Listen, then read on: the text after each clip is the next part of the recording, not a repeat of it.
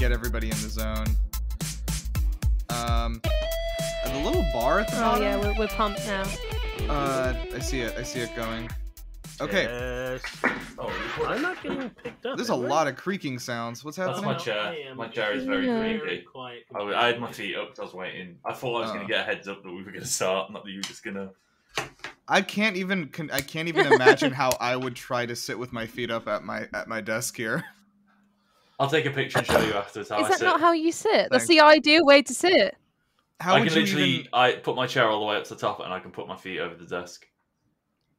But you knock the monitors See, away. that's the king way to sit. I have a very big desk and I leave a bit of space. Oh, I have a a tiny baby desk for babies. I have a big like corner one. It's badass. I love it. You have to mount your monitors on the wall, Nirav. Yeah, you're right. That's the only way, really. See, I go into like a Sonic spin ball, and that's how I sit on my chair, like with the legs completely up, you know, like I'm about to do a spin dash. Okay. I do sometimes sit like L in Death Note, where like, you know, it's just like kind of like hunched up on the thing. Like, yeah, that's another good way to sit. Also, I'm going to give you a heads up that my nephew is here today. They've gone out at the moment, but when they get back, he might just suddenly get upstairs, and I'll have to take him down and tell them not to let him upstairs for a bit. So okay. I'm giving you fair warning. We'll have another guest. It's fine. I don't. That could have been a good jump a scare. loud shouting 2-year-old might burst into my room unexpectedly. Well, now we've warned them about the jump scare. Whatever. Does he have strong opinions on Yakuza? I haven't played it in front of him yet. He was watching me play Monster Hunter World earlier, and he was just shouting things at the screen while I was fighting stuff. Happy things? More just that. gibberish. That's our job, basically. He stayed still for a while watching me play Persona 5 Strikers the other week. He just quite happily sat there watching it. All right. Give him a controller. Not one. I do. I play on my PlayStation. I give him my Switch Pro controller. That works. He thinks he's playing. So wholesome. That is wholesome. Okay, so this is GameBusters, I think. This is a podcast from GameLuster.com. So if you're new, every week we're going to do a deep dive into a game or a franchise that we just want to talk about. And so everything is horrible and serious outside. Just don't look out the window. We're here to chill. Just close the blinds. Doesn't matter. It doesn't matter about our senator that went up and voted against minimum wage by kind of doing a big thumbs down and slapping her butt. It's not a problem. Oh my god. That was so weird. Do you see that? I saw that video with the caption, "Why would the girl who ran my college anime club do this?" And I fucking died. Okay. I think the weirdest thing was that she like tapped Mitch McConnell's shoulder before she did it. Mitch, look sort at this. of like showing off to her high school crush. Yeah, but then he like still like looked away, I think. He didn't even look. And she was a Democrat, right? Yeah, she's a Democrat. Ostensibly 8 Democrats voted against minimum wage. Somehow. Biden can be fucking controlled. Whatever. I can't do this right now. Listen to me. God. This is GameBusters, and I'm Nirav. Oh yeah. So that's gotta be our record.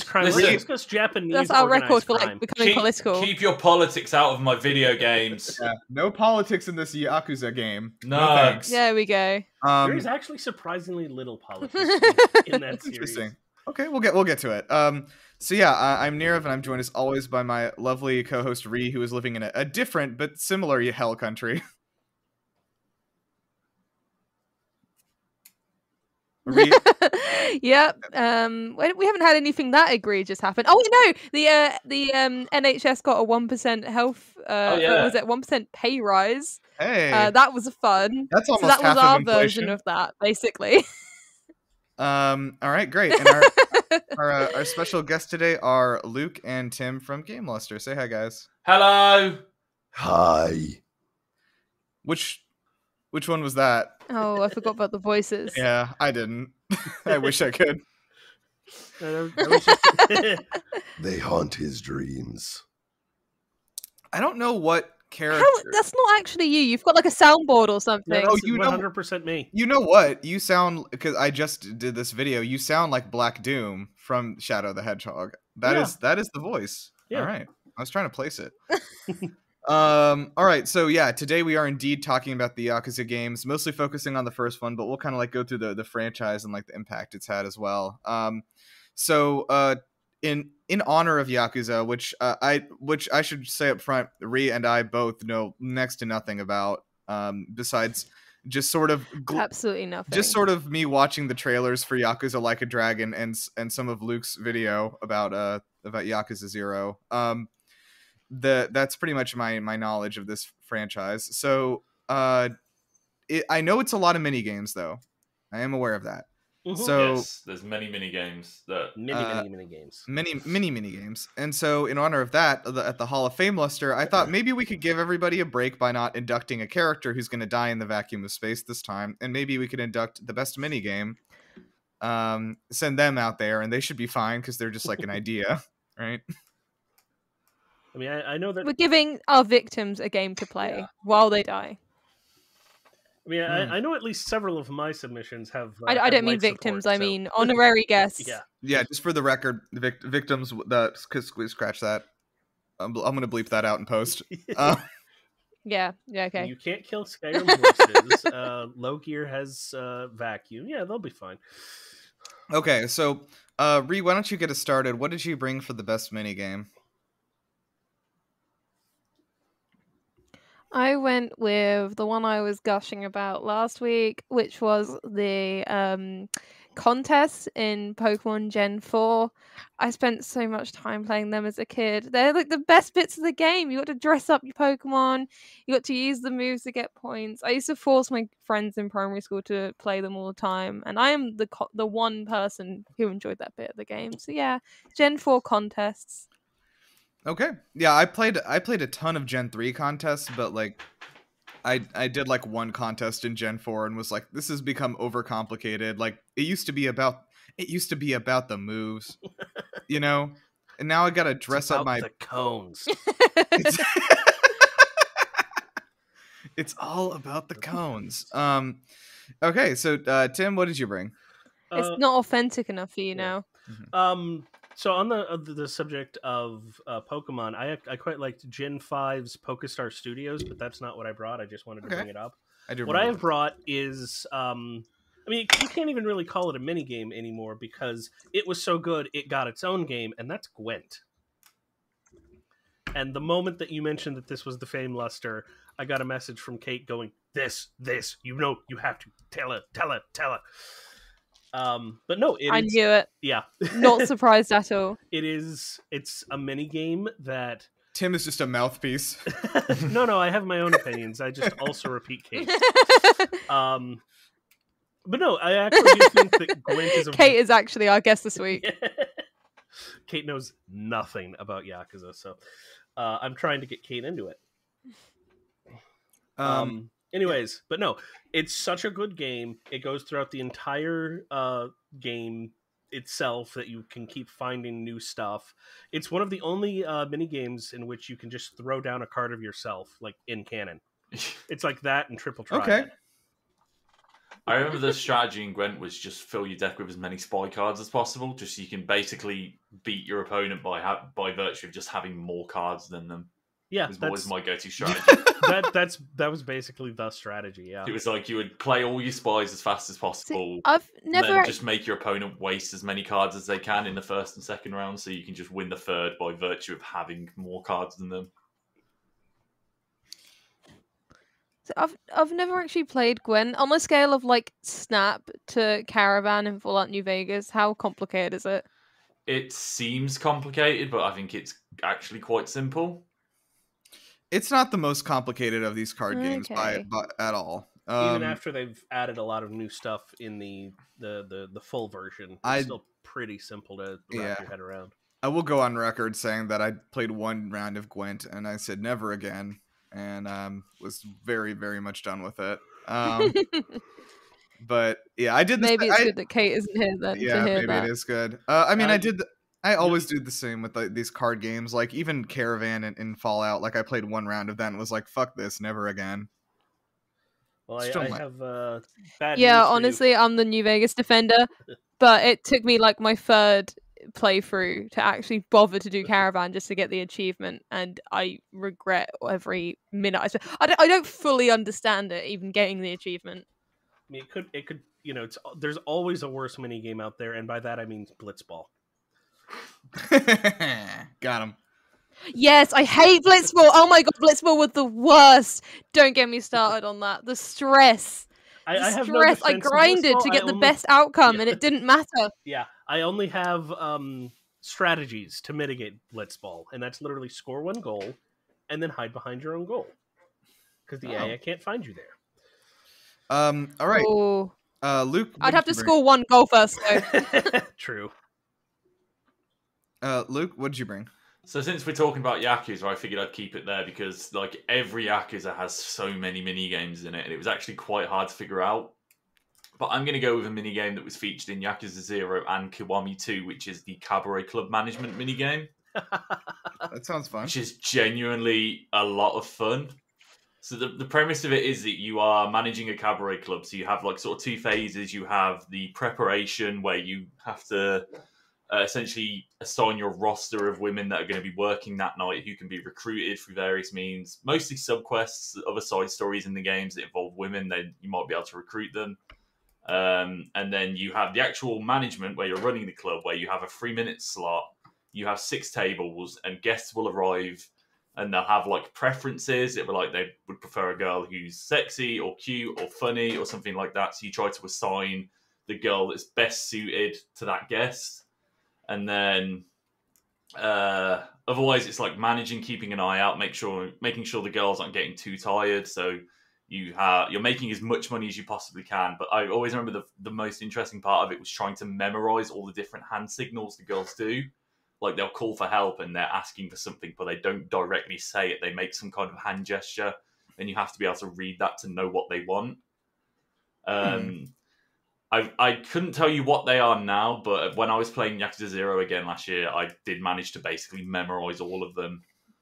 And it's like the thing of it. I mean, the game will tell you what it is if you wait long enough, but it's a bigger reward if you do it fast.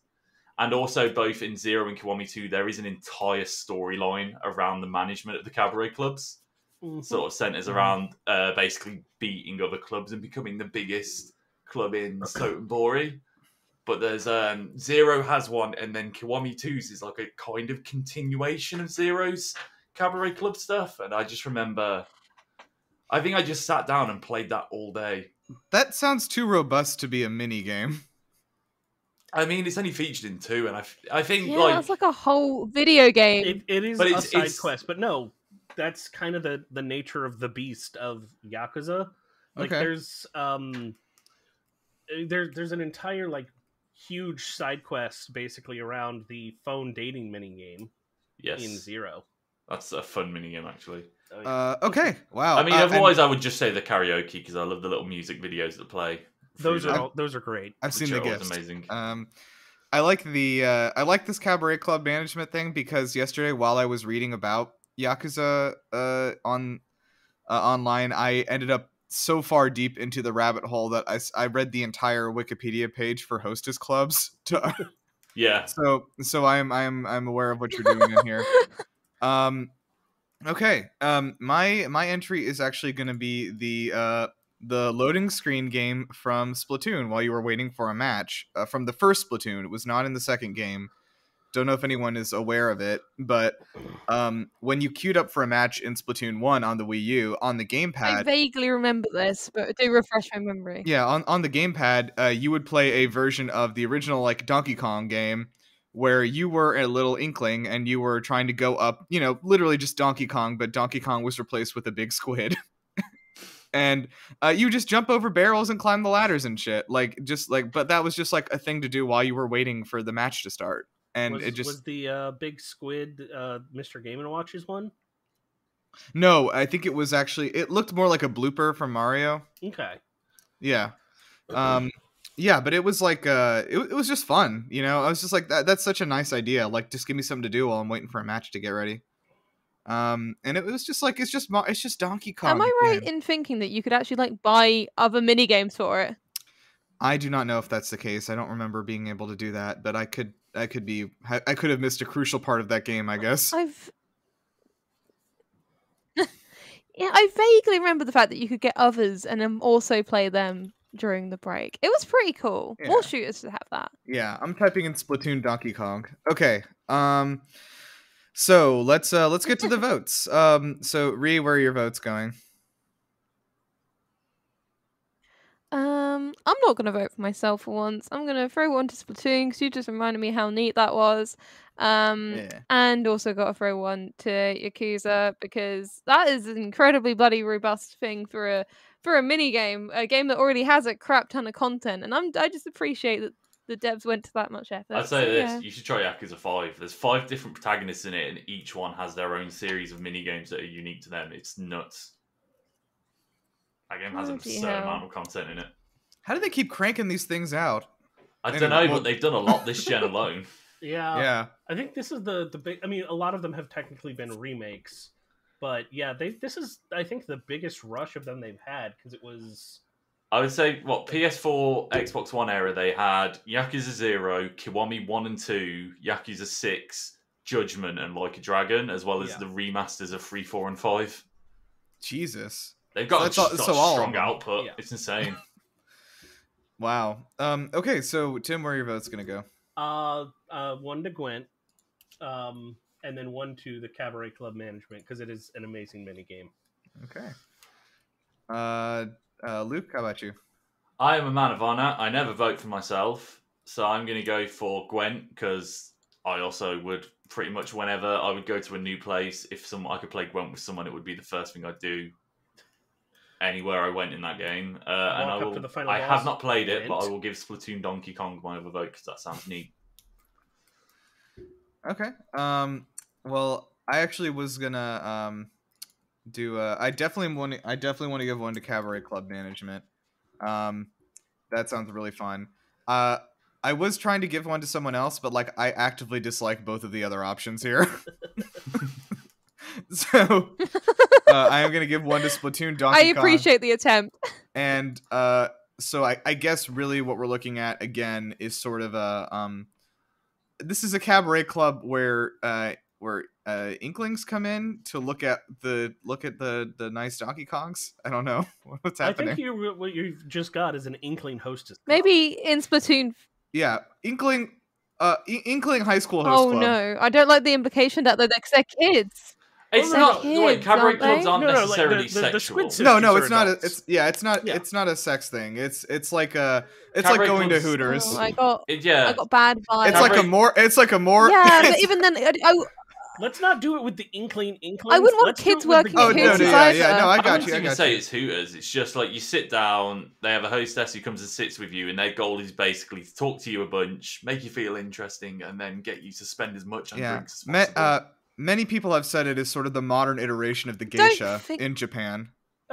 Sort of, yeah. I mean, there's no. I do not think that's a job kids should be doing. No, I didn't say that. Yeah, I didn't. Okay, this like no, of course no. But I'm just saying because the Squid Kids are going to be doing. Sure. Okay. I don't like this. All right, I'm switching it out. All of them are Donkey Kong. Okay, it's a Donkey Kong host club.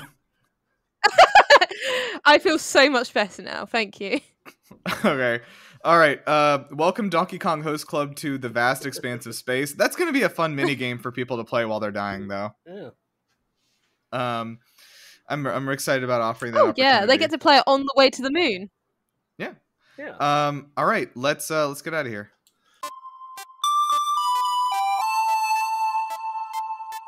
So this is Bustums. This is our main segment. We're going to talk today about the development and history of Yakuza. As I said, it mostly is about like how the creation of the series went and stuff like that. But I'll defer to our guests to give us some more information on like the later games and stuff.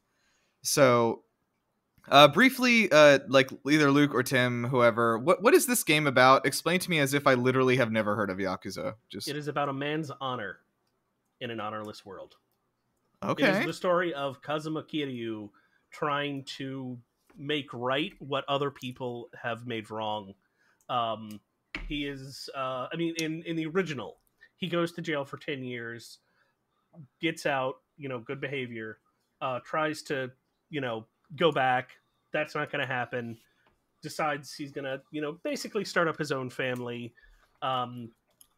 just to try and restore some order to the town he loves and for the people that he loves. And one of them is a small girl who is the daughter of his childhood friend. And the story between those two is a big driving force in, most of the games, because he's most of the heroes. Okay. Oh, nice. Luke, you have anything to add to that? Like what Tim said. Yes. Also, weird shit that happens on the streets of Japan. There are so many inexplicably silly and bizarre side quests and other misadventures that happen. Goro Majima being several of them. Yeah, Majima's just presence at any point usually indicates chaos. Yeah, for example, in the way that random encounters are treated in the game is like Majima goes, "Look, Kiryu, buddy, sweetness, sexy thing. You are awesome, but you're a little rusty. How about I just randomly attack you until you get your edge back?" Yeah, and you agree to that. That's the system in Kiwami 1 where they just make Majima appear all the time and randomly attack you under the guise of it helping Kiryu remember lost fighting abilities when he was in prison for 10 years. Yeah, and so he will show up anytime, anywhere. He'll be Oscar the Grouching. He'll be disguising himself as a crossing guard. He'll hide under a giant cone. Which leap out on you. Okay. Yeah. This is a lot to process. Goro Majima is insane, but he makes everything better. I also add to that system, one of my favourite things that he might do in the first one is you can go into photo booths and pose for them, and sometimes he might lean in for the side of it, which is amazing, because it doesn't do anything else. It's just like Kiryu poses, and then Majima just kind of peers in from the side into the picture. Right. In the original dub, he was voiced by Mark Hamill. Yeah, we'll get to that. So we're getting a little too into the weeds. Let's kind of talk about how this game was developed. So, the producer Toshihiro Nagoshi, he's like kind of the Yakuza guy. He had said, for a while now, I wanted to create a powerful, gritty drama where you feel a sense of humanity. After a lot of thought, this is the product we've arrived at, which I included because it's just a very Japanese translated sentence. Yes, this is the product we've created for you. Please understand. So the first game actually had a solid budget for back then, $21 million. Nagoshi, by the way, this is a Sega product. I should say that up front. So Nagoshi chose to create a team assembled out of team members that came from Virtua Fighter 3, Super Monkey Ball, Panzer Dragoon, and Jet Set Radio. He specifically wanted this sort of patchwork Frankenstein team, even though like actually the team members arrived at work and were kind of like, are we all supposed to be in the same place? Like, is this right?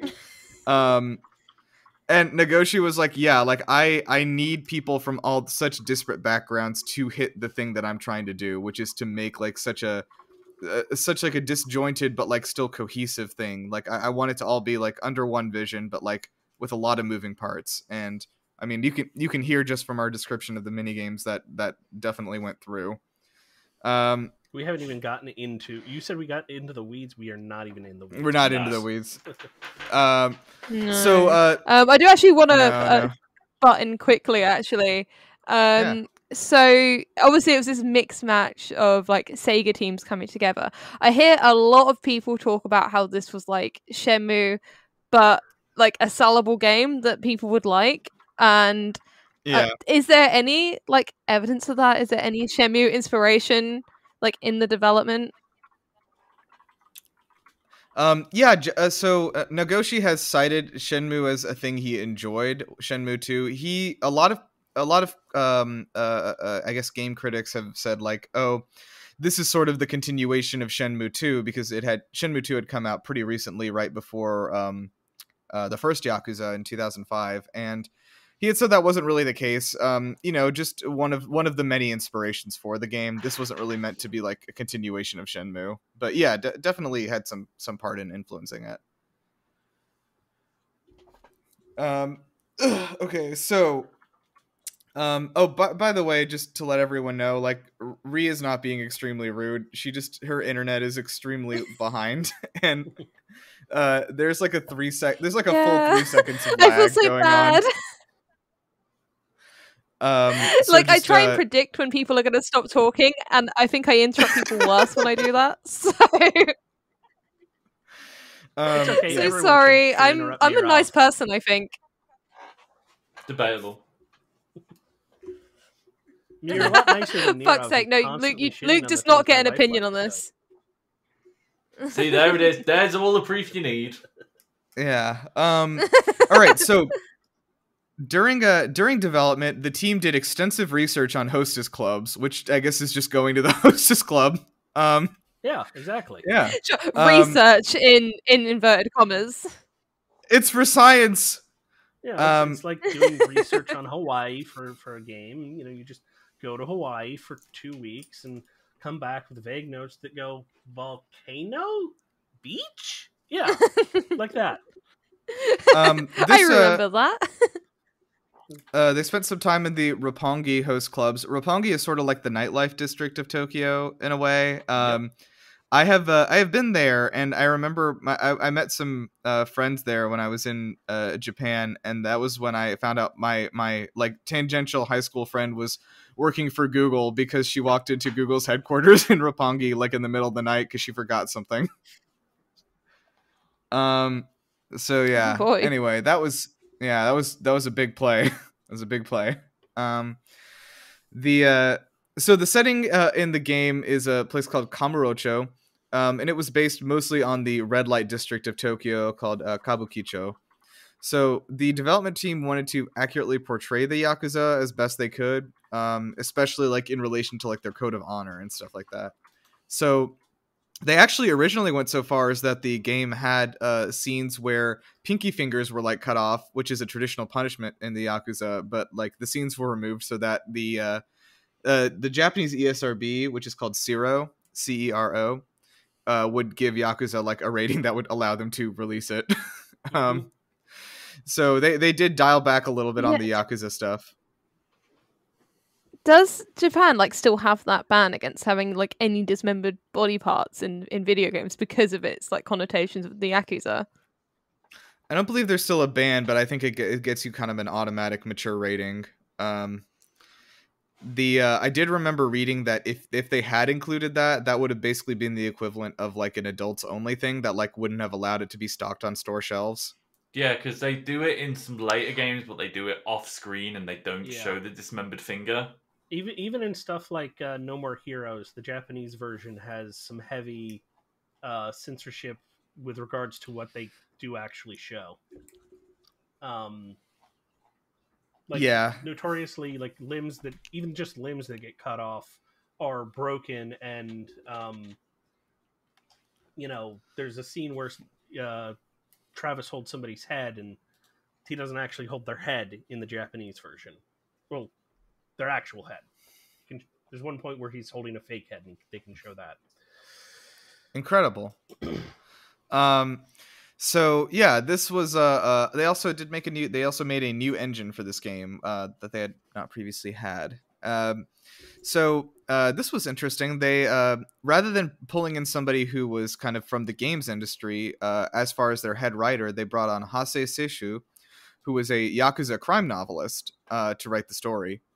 So this guy had not worked on a video game before, nor had he really done anything other than writing novels. But he said that like he had enjoyed like some video games when he was a kid, like in the arcades, but he hadn't played. He had really been in part of that that world as it had developed. And when he like was called about doing like writing a Yakuza based video game, he's like so blown away that this was how far video games had come from asteroids. I think he mentioned. Which like that's a jump. If you go straight from asteroids to Yakuza 1, that's a good jump. And you could find asteroids right in Yakuza, Oh yeah, I'm sure. Or at least an equivalent. I had that on my calculator in high school. Okay, so yeah, Seishu was extremely excited about the project. He put all of his novel work onto the back burner so that he could come write for Yakuza. He was super into it. And Tim, you mentioned something about like that, like some ex-Yakuza members have like mentioned how accurate a lot of the stuff is. Mm-hmm. They talked about like how the shakedowns worked and the hierarchy, the ways in which people would be approached, and especially the stuff about host clubs. I'll see if I can find the article again, but it was 3 Yakuza playing. I think it might have been Kiwami. I think it came out around then, but I'll see if I can find it. But they were talking about, oh yeah, no, this is totally realistic, and like, okay, that's exaggerated, but it's awesome. Okay. Yeah, so also worth noting that the Japanese name of this series is Ryuga Gotoku, which means like a dragon, which we'll come back around to. Yeah. It's kind of a Resident Evil sort of thing, because like, Resident Evil eventually came back around to the Biohazard with 7. Yeah, 7 was subtitle was Biohazard, and then in Japan it was Biohazard Resident Evil 7. Yep. Yeah. Yep. And it was the first time in many games where that title was actually relevant. Yeah, that's correct. I would say, I don't know. I actually, honestly, even thinking back on 2, I don't even know if it's really relevant there. But yeah, so here we are. So I have a lot of stuff from a lot of quotes from Nagoshi here, because I think there's people have talked about how like he has really he's kind of a weird guy. I guess, to say the least. So especially for being in the industry at that time, he was very unconcerned with how well the game sold, I guess, when in development with it. He really was focused on trying to do something new and different. So he specifically said he didn't want to do any fantasy, military, or sports games because he said there was like too much of a market for those games internationally. He said that he didn't want to make a game that would sell too well. So he said, like, if I try to make a game that will appease everyone, like, nobody's going to like it. It's just going to be another video game, right? So he didn't want to follow the market's norms. And so in kind of like trying to free himself from what the market expected big producers like Sega to put out is kind of where he stumbled onto like what he was trying to do. So this is something really interesting. I have some quotes here from Nagoshi. It was in a way a good thing that we didn't try to cater to the female audience. I think that because we tried to ignore both younger and female audiences, we inherently captivated their interests in the contents of the game. Which is possible. This next part is probably less possible. Nagoshi suggested that it was perhaps Kiryu's masculinity that attracted the female audience, mentioning that every character is the kind of man every boy wants to be. Oh god, that's a very clumsy way to word a good point. I think. I mean, it has been translated. It is a translated. Yeah, we'll give a little credit for that. Exactly. I think what they probably intended was that perhaps when you don't try and specifically pander to the female demographic and assume what they want, you tend to sort of do it more organically, I guess. And I don't know what the men of Yakuza are like. Maybe they are dreamboats. Who knows? But I think what the gaming industry think is a dreamboat for a female audience tends to not actually be what one is. I don't know. I think people assume that like female audiences like big buff guys who are like emotionless and stoic and everything. Maybe the men of Yakuza aren't like that. What are they like? Well, they're big and buff, but they're not emotionless. Yeah, they're big, buff, and very into. Probably what helps. Oh, speaking from my deep dive into the Host Club Wikipedia page, there actually is a so there's like a market obviously for both host and hostess clubs. Both of them kind of cater to their audience in a different way. Like, so if you go to a hostess club, which is where you have like female staff, and then it's old Japanese salarymen, right? Like coming in after work and drinking, and then like the girls will like flirt with them and sit with them and talk with them, and stuff like that, and like, just be cute, basically, is the idea. And just give them like attention. But if you go to a host club, which is, a bunch of young men, and by the way, the staffs of these kind of establishments are usually like 18 to 21 years old. And the clientele is normally in their like late 40s, 50s somewhere. So even if you go to the host clubs where there are young men there, like the women who go to these host clubs are normally in their like 40s and 50s. And I posted a picture of Yakuza 3 Kiryu. Oh, okay. Let's take a look. I feel like you should put a picture of I'm Yakuza gonna rate him because he's like I will 50 do at that point. in a second. Okay, I like this guy. All right. I don't know if I don't know if he's don't know if I want to marry him or anything, but if you got to know him, you would. He is a delightful human being. Okay, fair enough. Very lovely, very good character. There I you go. would. That's him at like 50 years old. Yeah. Holy shit. Yeah. Okay. He is incredibly well preserved. Oh damn! Sure. Holy shit! He aged Jesus. like fine wine. Oh my god. What's his wait, skin secret? Tim, just one more. Throw in a picture of him from Yakuza 0, just so you see what he's like when he was 20. Okay. Hold on. Is it like 18, 20 years old he is in This Yakuza man. 0? And keep in mind, this is in the 80s, so he's he's like his 20 fashion years will old. be impugned, but What the Ooh. fuck? You know what? I'm gonna allow the developers to make their very presumptuous statement because they're 100% right. I'd also add in, across the course of all the games he's been in, Kiryu's been shot multiple times. yes. That does make him hotter. I think he gets shot at least a couple of times per game at this point. Yeah, canonically, even if you He don't definitely get got hit. shot in 0. Yeah. He got shot in the second one. I guess like lead must just have He like gets shot anti-aging at- properties. Shot, all the fights he gets into in the games is crazy. Yeah. Man is still standing by Yakuza 6. So, Ree, I think maybe that they weren't on the same page as you because the next quote is, I can't really speak for female fans of the series, but these days guys are total pushovers. So maybe it's because of this that those fans feel so attracted to the main character of the game. I can't say for certain, but it has to be something like that. It has to be. I love that confidence. It has to be. Oh, that's so funny. Oh god, so, they understand the female mind. They've got it. They cracked the code.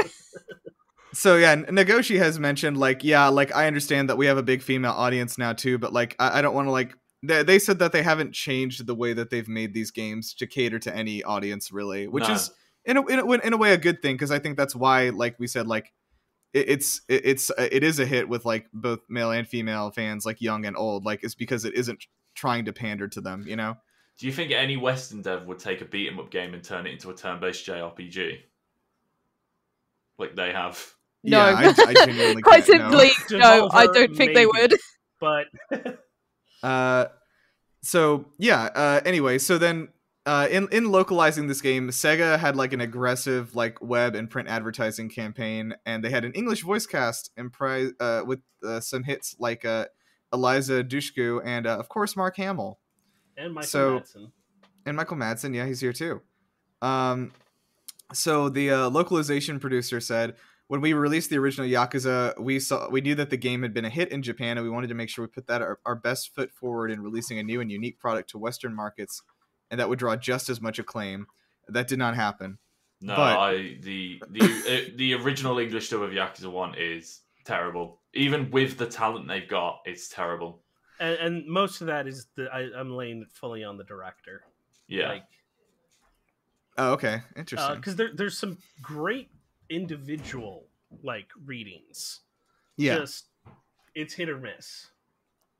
There was an interesting thing with the promotion of Yakuza before they released it. So the trailer where they debuted Yakuza to the West with the English voice track was constructed using an old like unfinished soundtrack that sounded terrible, like it wasn't even in full quality. And a lot of fan sites got a hold of it, a lot of game journalists, and were like, oh, this is like a fucking low budget affair. They're putting no effort into it. And even though it wasn't like representative of the quality of the final product, it was just like it kind of ruined the game ahead of time. Like people were expecting it to be a shitty game. Yeah. God, that's quite genius, to be honest. I asked him not to bring him up. He's trying to get upstairs. Give him a Switch Pro controller. What is he trying? Hang on, I'll mute my mic. What's he trying to say? What's his wisdom? Oh, nephew of wisdom, what is your wisdom? If your Switch Pro controller is too big for you, it is not your Switch Pro controller. That is good wisdom. That is good wisdom. So he's been silenced. Yeah, I don't know. God damn it, Luke. Yeah, did they get him? Yeah, they're dragging him away. He really wanted to get upstairs. Oh. Can you still hear him? Yeah. Yes, very much so. Okay. It's making for good pods. Poor Don't baby. I want everyone listening to pretend there's not a baby screaming in the background. I want everyone listening to pretend that there are 3 of them. So there. Okay. So can you do that in editing? Make it sound like 3. Yeah, I'll get right on that. So this Yakuza 1 reviewed okay in the West. Came out like a 75 on Metacritic. It was like, all right, fine. Again, like a lot of people already had these built-in preconceived notions about the very low quality of the game. Just from like the trailer that they had like they put out a shitty trailer. Don't put out a shitty trailer that doesn't reflect what the game is like at all. Just don't do that. Like that's the opposite to what most companies do now. Makes me think of Doom 2016 and how they focused on the multiplayer nobody liked. Didn't say much about the campaign, and then the game came out and everyone's like, "This campaign's amazing. Why weren't they talking about this?" Yeah. And then they screwed the pooch on Eternal in more ways than one, but also I thought the campaign in that game's really good. I was talking about the multiplayer campaign. Oh yeah, and the multiplayer in Eternal. Yeah, because like the multiplayer is like weird in Eternal. Like it's like 2 people fighting like a demon or whatever. It's a weird experiment that I just didn't find myself liking that much. That's fair enough.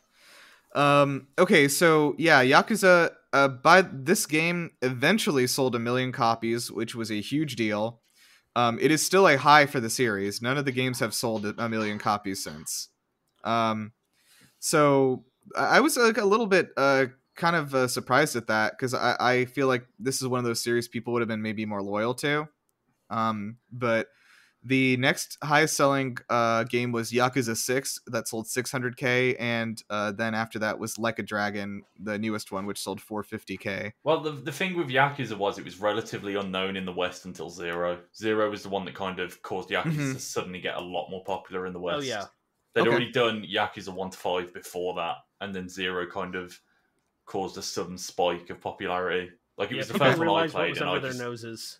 I mean, part of it helped that so quickly. That the graphics were amazing, and like they learned to put Kiryu and Majima front and center in their advertising. Yeah. So like the series has now sold a total of 14 million copies, which is like not the best, but like I also discovered it is the Sega's second best-selling series after Sonic. It was surprising, like, because I guess that I thought like Sega's such a huge company, I would have thought they were maybe doing a little better on sales, but it looks like Sonic is sort of holding the company up, even though he keeps making the bad games and people love him. See, maybe they could make money from other games if they made non-Sonic games. If they put Knuckles in them. Oh, there's definitely enough Knuckles in Yakuza. Don't you worry. Oh, all right. Wordplay. So, but this was the first ever, this is a weird sort of note. This was the first ever Japanese game to do so well in the West that it got a Game of the Year type re-release edition with more content. So that's pretty good. I mean, well, the first one to do it in the West. Right. In the to release in the West, yeah. With more content, yeah. So, yeah, good. It did well. International editions of games, notwithstanding, because there's a lot of those, and they're weird and interesting. Oh, we'll get to that. Yeah. Yeah. Our game today is going to be fun, but we'll get to that. So, yeah. Then Yakuza was remade into Kiwami, I believe, and then the prequel is Zero. If one of you want to walk me through the structure of chronologically. So basically, there was Yakuza 1 to 5. Then they made Zero, which I think was the first PS4 Yakuza game, but it was on a PS3 engine. Then they made Kiwami 1, which was a remake of the first one, but using Zero's engine. And then they've done it for 2, and presumably we might get a 3, 4, and 5. I don't know. They ported up. I think maybe the first two just got remakes because they were PS2 games, whereas 3, 4, and 5 were PS3. But primarily the plot going forward is going to be about Ichiban, because Kiryu's story is over. He had 7 games. He had a good run. Oh yeah, no, he had a very good run. He's glad to be retired, I think. Nice. All right. Well, yeah, that was okay. So the I don't know. Has anyone seen the live action movie from Japan, 2007? It looks like I've seen clips of it. Yeah, I have. Oh, you have. How was it? Yeah. It's what you'd expect from somebody making a live action over the top adaptation. Like, have you seen the Phoenix Wright adaptation? I didn't even know that existed. Oh, it exists. The only clip I've seen of the Yakuza movies, there's a bit where Goro Majima is peeking around a corner, but he's peeking around with the eye that has an eye patch over it, so technically he shouldn't be able to see anything. But I don't know. I still can't. He doesn't let silly things like logic make sense. I just wonder whether that was intentional or not by the filmmakers. It was. Yeah, it has to. That sounds like it's capturing the spirit of the games pretty well. Yeah. So yeah, in September 2020, Sega also reported that they had signed for another live-action movie from looks like some Western studio, with the makers of 2019's Scary Stories to Tell in the Dark. I don't know if y'all have any expectations for that or what that's going to be. I really don't have any expectations. I know nothing about it. That's an interesting mix. Yeah, it's a very interesting mix, and so I have absolutely no idea what to expect from it. Yeah. I don't know. So yeah, let's I think we've talked a little bit about the gameplay. One thing that I really want to hear from you two is like these games, after reading some of the plots of like the first few games, like there are such serious stories, and like they have really like prevalent themes that are like, you know, real life kind of themes, like real stuff. Like it's not the main story is not like a wacky cabaret thing. Like it's about like real shit. The main stories are generally quite serious. It's all the side content that's wacky and stupid. It's how the game sort of balances itself out. Yeah, exactly. That was my question. Like, how does that balance work? Like, how is it able to do both of these things without like a thematic dissonance there? I think it's because it draws a clear line. Yeah, like it's other than Like a Dragon lets humor into its main story a lot more, but like the original Yakuza games, it was very much like the main story is this very serious crime thing. There's all this different stuff. There's characters, there's betrayal, there's action, there's all this stuff. And then here's a side story where you're trying to distract a crowd from a human statue so he can sneak off and have a piss. Yeah. I mean, it's a little more lighthearted in Zero because things haven't gone too shit just yet. Yeah. But, you know, it's in the corners waiting to pounce in Zero, I would say. Zero, you see them at young, so they're a bit more optimistic and energetic. Yeah. While like Yakuza 6, all these characters have been through so much bullshit that they're a bit tired and weary. I would say one of the big themes is idealism versus reality. Yeah. And Kiryu is always an idealist, even despite what he knows. He wants the best for everybody. He tries to do his best. And he knows that shit's going to get in his way, and sometimes you have to deal with that with a motorcycle to the head. Oh. Yeah, the fighting styles in the game are also ridiculous sometimes. Yeah, I've seen some clips. Like, so the old ones are like more beat 'em up kind of stuff. I saw some clips from like a Dragon though, which I know is different because it's turn based. But like, it seems like a lot of it is like I found half of a lamp on the beach. I'm gonna hit you on the head with it. I mean, Yakuza like has a big emphasis on just picking up stuff and beating people up with it. Like you can grab bicycles, just swing them around, or cones or stuff. Like they have some gag stuff in there. Like you can pick up a portable stove, turn it on, and shove someone's face on it. Is one. Like they do some really goofy stuff with the combat, or like all the different fighting styles in Zero have loads of unique moves. Like the beast mode just has things where Kiryu will do inhuman feats of strength in the middle of a street fight. What is it? Is it in Yakuza 2 that you've got to fight two tigers at once? Yes, you fight two tigers at once, and I remember because in the remake, the fight ends after you've knocked one out, and the second one comes for you. The fight literally ends with the tiger leaping, and Kiryu just straight up punching it in the face. Yep, that's how the fight ends. Yeah, there's probably other ones. You fight a bear in Yakuza 4 or 5. Yeah, I think Saejima has to fight bears multiple times in Yakuza 5. That's exciting. I am actually waiting on. So Yakuza Like a Dragon is en route to my house as we speak. I'll be kicking that off right when I finish Persona 5 Strikers, which will be probably pretty soon. So I'm excited to get into it though. Like I had my eye on it last year. The thing in the trailers that hilariously grabbed my eye for Like a Dragon, like with me kind of not being familiar with the series, was when they advertised Next Gen Crustacean AI. Yeah, they put out a really stupid ad about next gen features. It was really funny. And it was like this super intelligent lobster that was like kind of dancing, and I was like, I have to get into this. Optimized protagonist optimism was another feature they advertised. Yeah, which is true because that's Ichiban's whole thing. Ichiban is a delightfully optimistic human being. Yeah. So that pulls into the next thing. So I know that kind of Ichiban has sort of taken over. He's the new protagonist from Like a Dragon. And he'll be kind of the star going forward. Do you want to ever go back to Kiryu and see more of his story, or are you kind of good with starting anew? I would be open to more prequel stuff around the Zero era. I think that would be more interesting to explore. As for like anything post Yakuza 1, I think otherwise, like, I'm happy because I might as a long fan, as an absolute lover of Kiryu, I couldn't believe how fast Ichiban won me over in Like a Dragon. It took maybe an hour or two, but I was like, this man is amazing. I would follow him to the ends of the earth. He is delightful. Congratulations, you have just joined his party. Have a microwave and hit somebody with it. Like, Ichiban is such a fun character. He's a lot different to Kiryu. He has like it's the same sort of things that made Kiryu such a likable character. Ichiban has them, but yeah, he's much more like emotional. He's a bit naive.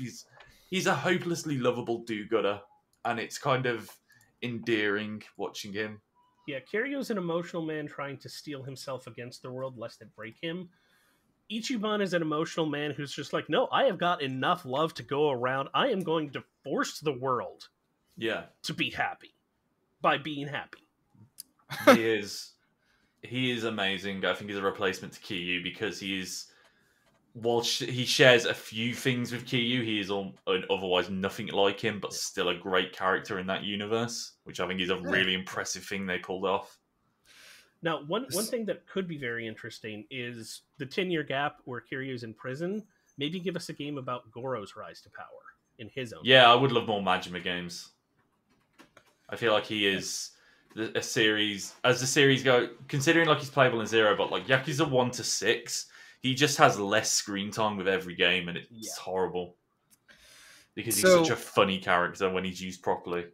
This is one of those series that I think in a way almost similar to a Dragon Quest or something like that. By the time that it has become big enough to be something that people just know about in the West, like I mean, like, although it didn't sell like gangbusters or anything, like Yakuza Like a Dragon, like anyone in video games or who's even sort of interested heard about it last year. Like it's you know, in Yakuza 0, like you said, was huge. Even like that's the first time I'd heard about the series is when 0 came out. This is one of those series that is so huge already. Like there's so many games in it. Like I don't know, what would you say to somebody who looks at that and is like, I don't really want to get into this because it's so overwhelming and like I don't know if I can do all of these games. Don't. I'd say pick Zero or pick Like a Dragon. Yeah, and start from there. Yeah, and I think that's a good thing to do because like it is sort of a reboot in a way, and like they have like, you know, new mechanics and new characters and such. And I don't know, Tim, have you played Like a Dragon yet? I have not finished Like a Dragon. I've started it up. One thing that I remember hearing people talk about is that this game really struck them because it is maybe the only JRPG where you don't play as teenagers. You're playing as like kind of like adults, like late 30s and 40s who sort of have like fucked up their lives and are kind of looking for a second chance. Yeah. A lot of them are, yeah. I mean, I think some of them are still in their 20s, but it's essentially a lot of, man, my life is shit, but we can make it better together. Like Ichiban's at least 40, I think. Yeah. Yeah, okay. Because he did like 18 years in prison just before Like a Dragon starts. Or like he does 18 years and then Like a Dragon's main story kind of kicks off. Yeah. So I don't know. I think that alone has made it is what made it really interesting to me because like I'm just like every JRPG is just like a bunch of teenagers that have to save the world, you know, and it's like it just seems to be an accepted part of JRPGs, and it doesn't have to be. And yeah, like, really cool. Like a Dragon kind of just defies a lot of JRPG tropes. Like, it's not a big grand save the world thing. It's just about Ichiban trying to rebuild his life and then trying to protect his friends from danger that he's usually dragged them into to begin with in a lot of cases. And the reason why it's a JRPG is just because he loves JRPGs and that's how he focuses. Yeah, I believe at the start of the game, there's a conversation that implies that the turn-based combat in the game, you're not seeing the actual fight, you're seeing the way Ichiban imagines it happening in his head. Yeah, and that's the way that he keeps himself from freaking out too much, because it's implied that the reason why he went to jail was because he had a massive freak out in a fight. Lost control. And so he imagines the turn-based combat and actually sort of abides by some of those rules in actual combat fighting to keep himself under control. Okay. Reed, do you have any questions for Fall? I know you're not talking because you don't want to interrupt anybody. If you want to ask anything. Okay, the floor is mine with my awkward delay. See, everything I hear about Yakuza makes me both think it doesn't exist and that I can't bloody wait to play it. I should mention that I put out an article about karaoke songs in Yakuza, and I made rewatch every video that was in it, and she every video. Understand it. Mm-hmm. I have never played a Yakuza game. I was like, you have to watch it. Yeah. And I thought it would be important, but it wasn't. It was just Luke wanting to psychologically torture me as usual. So, pretty much. Knowing nothing about the game, I had to watch 10 bits of karaoke from the series. Absolutely no scrap of context given. But I think what I like from what I've heard about it is that it really captures a culture. That's sort of why I like Shenmue, is that it was just this slice of life in a Japanese town. And everything was very intricate. Everything was very well researched. And I think it was very atmospheric. It sounds atmospheric. Is it, it is. Can you just sort of piss about in it? Yes. Oh, yeah. Yeah. No, if you want to play Sightseeing, and this is probably, if when we get around to playing it, there's a very likely chance it'll console tour, because Kamurocho, the fictional location that most of the series takes place in, is in some cases a 1-for-1 recreation of the Red Light District. There's also Sotenbori, which is Dotonbori. They've done Dotonbori is even more 1-to-1. There's Okinawa. What else is there? Sapporo and Hokkaido have spots in some of the games. They've done a lot. I think there's a Sendai section in 4. This is just Persona 5 Strikers. Exactly. No, Persona 5 Strikers is Persona wanting to be a Yakuza game. Okay. No, Yakuza 4 is pretty much entirely in Kamurocho. It's 5 that has all the different protagonists are in different locations. Yeah. The later ones run together for me a little bit. Yeah. Okay. That's cool. So do you guys want to close out? How many ghosts are in these games? Are there enough ghosts? There's a ghost subquest in one of them, I remember. Yeah. Okay. Where that's one. Of course there is. Buy a videotape. You buy a videotape off a guy who's freaking the fuck out about it. So you buy it and then you go. I think this is Yakuza 0. So you buy the videotape, you go watch it, and it's basically like a Ring parody. And then, as you leave the building, some guy comes of course they did a Ring parody. He's claiming to be an exorcist. He's like, "You've got bad omens. For this much money, I will help you." And then, as it does those cutscenes, it keeps cutting to shots of someone that looks like the girl from The Grudge or The Ring in the background. And then when you go, I can't remember exactly what it is, but I think it's blatantly a scam. Yeah. But then at the end of the subquest, after you scare off the exorcist, the girl appears again and she sort of creeps up to Kiryu, and then the videotape drops and smashes, but when Kiryu turns around, the girl's nowhere to be seen. Oh, okay. And there was one in Judgment, the spin-off, where I think because in Judgment you play as a private detective, and so you do side cases outside of the main story, and one of them is somebody hires you to try and find out if the apartment he wants to rent is haunted. And I think it ends up turning out that his girlfriend is pretending to haunt the apartment to try and get the price of it lowered. Which is just a really Yakuza twist. Yeah. And of course, there's not loads a bad of idea, really. ghost shit. I'm sure there's plenty. I'm sure there's plenty of other ghost jokes in those games. And of course, there's the metaphorical ghosts of the past weighing everybody down. Yes, true. So there's a decent amount of ghosts, is what we're saying. We are filled to the brim with ghosts, both metaphorical and literal. Like this. I'm happy with it. I am genuinely super excited to play Like a Dragon when that gets here. It is not just like as a Yakuza fan, but honestly I think it's genuinely just like Dragon is genuinely just one of the funniest games I've ever played. Oh yeah, okay. If you've played Dragon Quest, there's a lot in it. There's it riffs on tons of JRPGs. Oh, yeah, my favorite is the extremely unsubtle parody of Pokemon in that game. Ooh. I don't think I've gotten there yet.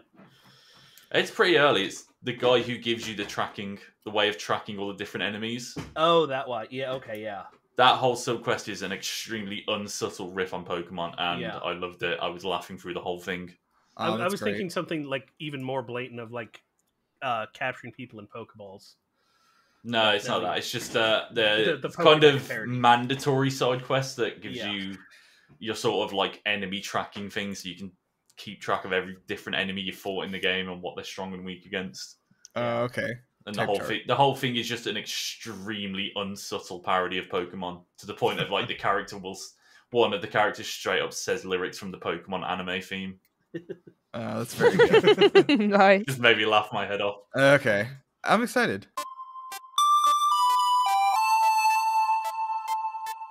Yeah, it's time for games. We're playing Localize This. So this was born of the idea that so like I said, the Yakuza games, that series is called Like a Dragon in Japan. It is not called Yakuza. Probably because they wouldn't allow it to be sold in stores.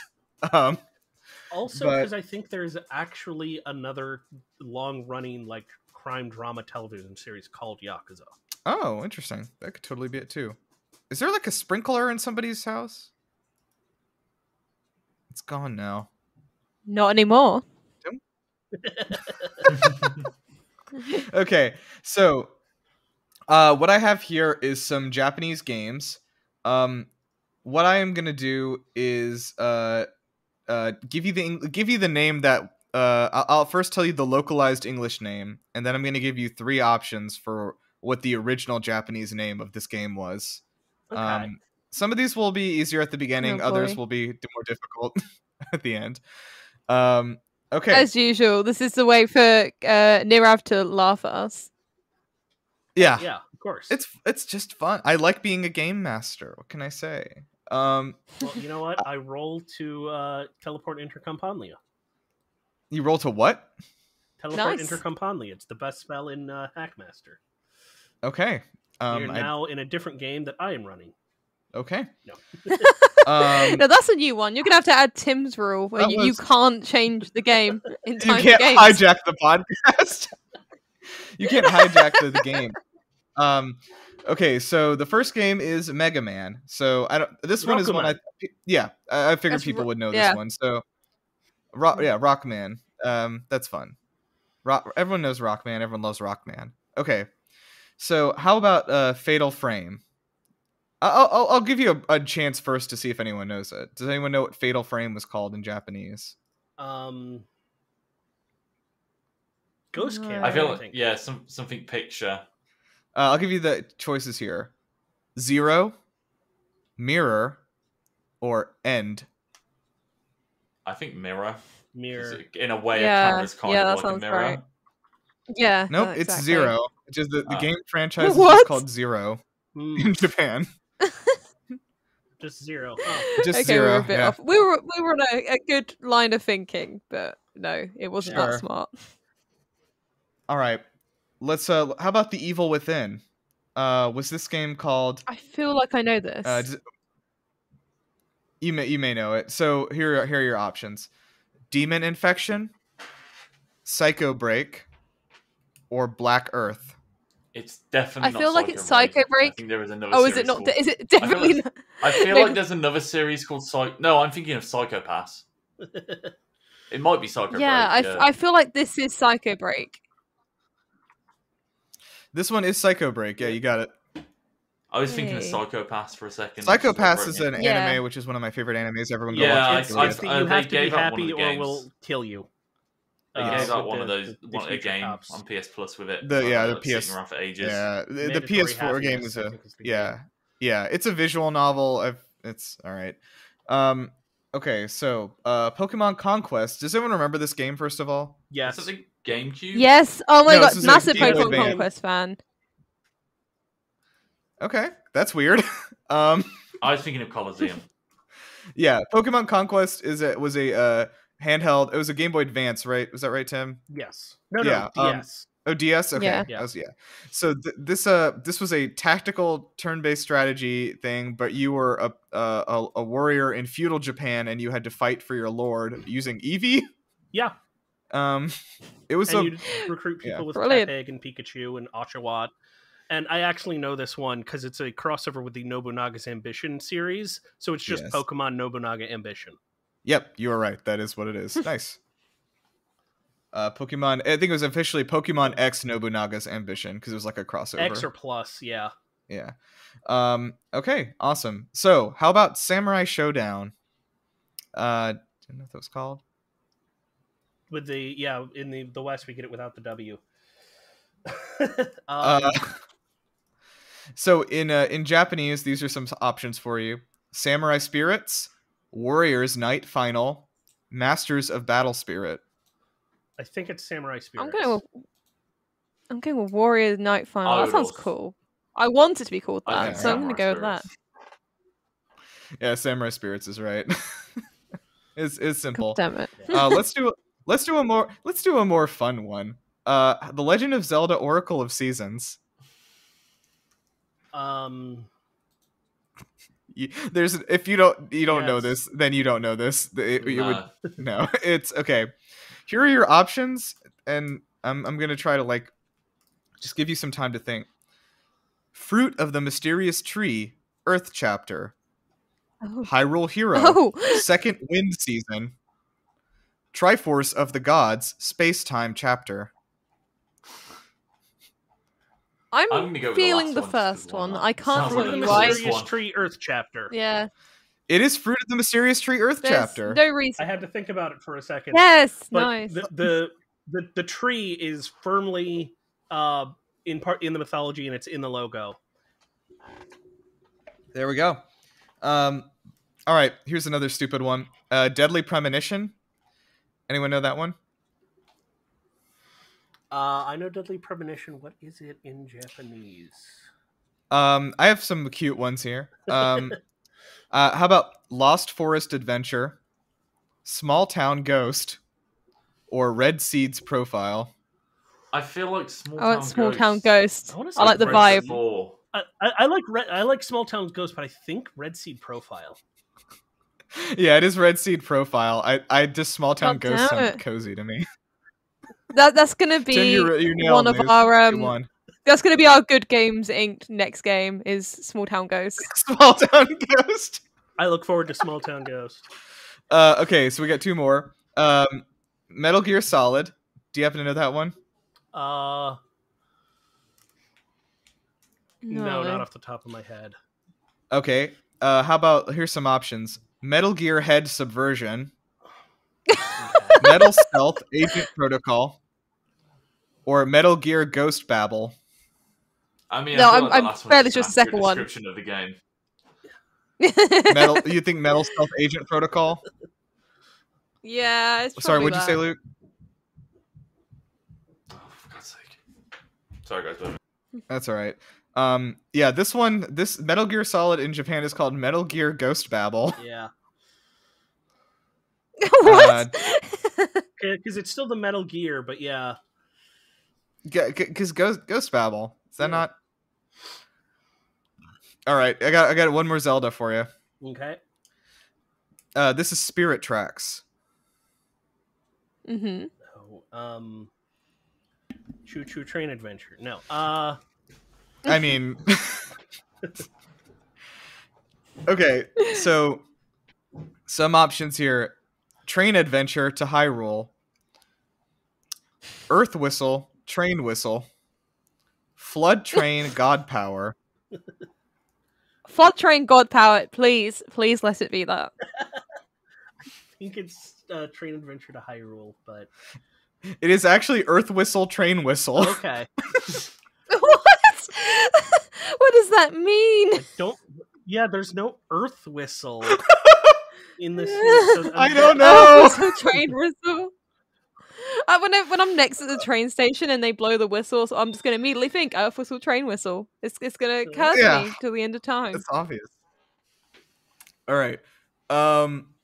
So let's go ahead and I guess close out. If Luke is Luke back? I'm here. Yeah. Okay. Cool. Let's go ahead and close out. So thank you to Nagoshi. I guess we'll thank him for this one because he did some work. He put in the fucking work. Todd, you didn't do shit. Speaking of Todd Howard, though, the Bethesda deal has closed, so Microsoft does own Bethesda now. Phil Spencer now owns Todd Howard. That's true. That is how. Nice. So do we have to? Do we have to thank Phil Spencer at the end of our podcast now? Oh, I don't want to. He's all right. You're all right, Phil Spencer. I'll give you that. I'll thank him when he sends me a game, like an exclusive game. Please, that I can buy on the Xbox. Only you can Fallout play. 3 remastered. Yeah. Oh, remaster God. it. Imagine.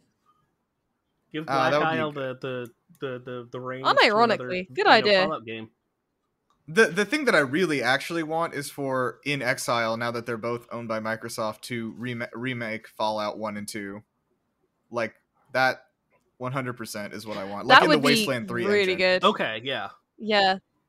Just do it. It's absolutely that would be a genius idea. But I don't think they'd do it because no one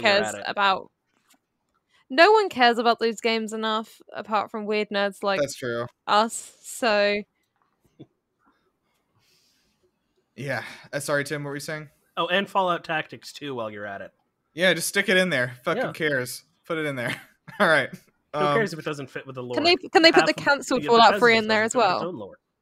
Yeah. Yeah, Van Buren. Yeah, shove it in. I don't care. I mean, a lot of Vegas had a lot of the Van Buren stuff in it, but no reason not to go whole hog. Okay, so you can find us at GameLuster.com and at YouTube.com/GameLuster. And you can find us on Twitter at GameBustersPod. Give us a follow. We're really cool and we do good memes, and also some bad ones. So yeah, thank you to our guests. Tim, would you have anything you wanna plug? What you working on? I mean, I'm still working on the next episode of Console Tours. It's sitting on my computer. I just need to throw in all the images, which is the hardest part, is trying to find the right images from Kate's years of Japan to throw in, especially because we're finally up to the part where Kate lived for 2 years. Okay, that'd be cool. I'm excited. It's in Hokkaido, right? Yeah. Yeah. Okay. Yeah, because we're doing Sinnoh and all of it's Hokkaido, but we're at the part of Sinnoh that represents where Kate lived. Okay. Nice. Luke, what you doing right now? I'm hoping to get some more videos in the work soon. I've got a couple of ideas I'm toying with, but I've just been weighed down by coursework. But that's now I'm clear for a bit, so hopefully I can get some more videos done soon. Okay. Ree, what you doing? I'm gonna get a piece on our sister site Flickluster soon about the WandaVision finale and my thoughts on it. Hope to do some more video stuff. Maybe I'll see if I can bully Kate into playing Pub Encounter. Otherwise, I'll just get drunk and play that on my own and do that for the entertainment of all you guys. Pub Encounter is a fun game. You should watch our first episode on it. That's my plug. That would be ideal. Yeah. Kate will not say no to getting drunk and playing a ridiculous game. Yeah, absolutely. All right, and I've please go look at my Shadow video. I spent a lot of time on it. Video I did not approve. I did not a like. Okay. I wish you told me about this beforehand. I would have said no. You're not doing this. You're not defending that game. I spent actual weeks on this. I didn't defend it. I was just speaking facts about how it sort of defined literature. By giving us an example of what not to do. Yeah. Well, yeah, and like also everything to do, but also don't do this. You know. In general, don't be Shadow the Hedgehog. Don't do that, but like if you do, then you will have like basically created another universe. just inside of you win some, like you lose literature. Literature, as we know it, has ceased to exist, and whether that's a good or a bad thing is up to you. I think that's artist. I think that's art, right there, ain't it? Anyway, I think I am probably this month going to be doing a video on Hayao Miyazaki and Studio Ghibli's impact on video games, just like little notes, references, inspirations, things like that. Probably a lot less, it will cause me less insanity. I think. Just make sure that you get your things in chronological order. What do you mean? Well, a lot of people will try and cite stuff that came before I see what you're saying. as being inspired by it. So, a lot of people have done that for Princess Kaguya. Have said, yeah, that inspired Okami, when that's physically, literally impossible. Yeah, just with that time works. Yeah, fair enough. I mean, they're both inspired by the same thing. Yes, which is ukiyo-e paintings. Mm-hmm. But okay, yeah. So I also want to. This isn't really a plug, but I just watched Raya and the Last Dragon last night. If you can acquire that somehow, like I found a copy that fell off the back of a truck, and so it was free. Yeah, it's amazing how little bits of data can just fall off a truck. It's crazy how it happens. Anyway, this was a magnificent film. Had some of the best score, probably the best score in a Disney movie in the last 20 years, and like, quite honestly, like just some of the best visual, like the best animation I've ever seen, I think. Just like so visually striking. So make sure to watch it. If you're a fan of animation and just want to see it fucking cranked up to the next level, like do it. Anyway, so you can remember to give us a rating on iTunes. We have another one. We have 2 now. So shout out to Grace for throwing us a 5-star rating on iTunes. We're racking them up now. Okay, so I guess last word for our winner, which is I think me and Luke, right? I guess since we both it was you and Luke. Yeah. What are we gonna? We have to do something to get out of here, like some sort of like incantation or like catchphrase or something. Something. Mario Kart Double Dash, best Mario Kart. Okay, that was a good incantation. It's an incantation to encourage rage within Ree. Okay. And it works. Why don't we just and I both can't say... speak to end the podcast, so it works. Why don't we... Okay, that's a good idea. So, Luke, why don't we both say something to try to enrage Ree more than the other at the same time? And we'll Ree, knowing that my delay means I can't counter it. Yeah. All right. I'm going to write more articles about Yakuza and force Ree to be the one to review them.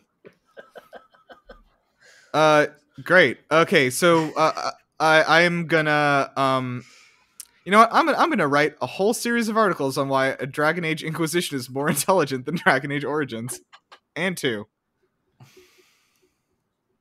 I think that'll do it. The amount of pain that I felt hearing both of those, especially Nirav's. Nirav won. That's like sort of an attack right at the heart, I think.